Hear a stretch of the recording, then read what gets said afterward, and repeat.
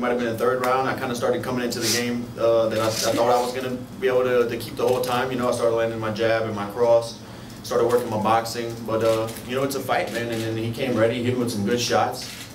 And, you know, I made some mistakes, and I just need to get back in the gym and keep training. I'm going to learn a lot from this fight. You know, he came ready. He was a better man tonight, you know. Yeah, but I think in the third round I really started moving, doing what I planned on doing, but a little bit too late, you know.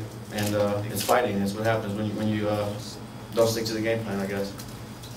I don't think I had a bad night. You know, he came ready, and nothing surprised me. You know, I knew he was going to be tough.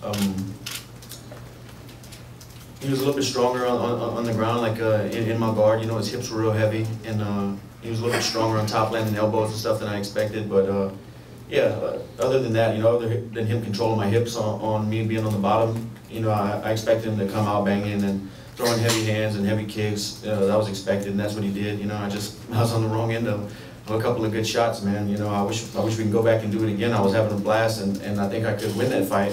It's just, you know, he did come, he executed it, and then I didn't, so he won tonight. I don't know, man. It's still pretty fresh.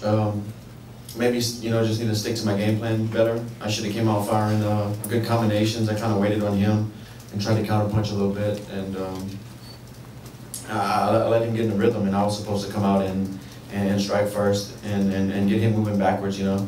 And by the time I did start feeling like I had some momentum, it was just a little bit too late.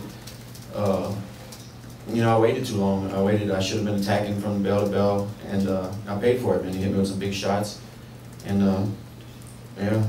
You know, when I get back to the gym and I watch this fight, and I really get to see what went down, you know, I'm sure I'm gonna learn from this loss, but you know, it's still fresh, and just upset. You know, I came here to win, but I'm gonna watch the fight and improve on what I need to.